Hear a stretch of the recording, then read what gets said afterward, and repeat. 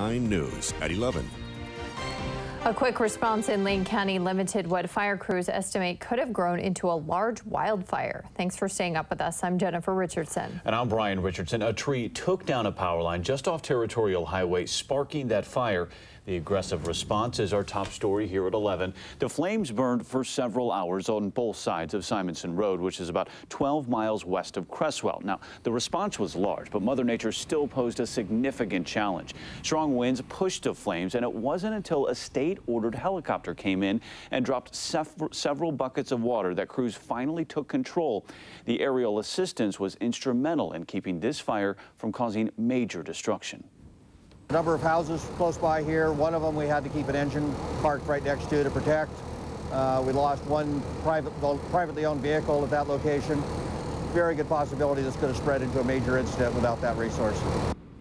The fire burned through about 3 acres there, but other than an old truck there, the damage was limited.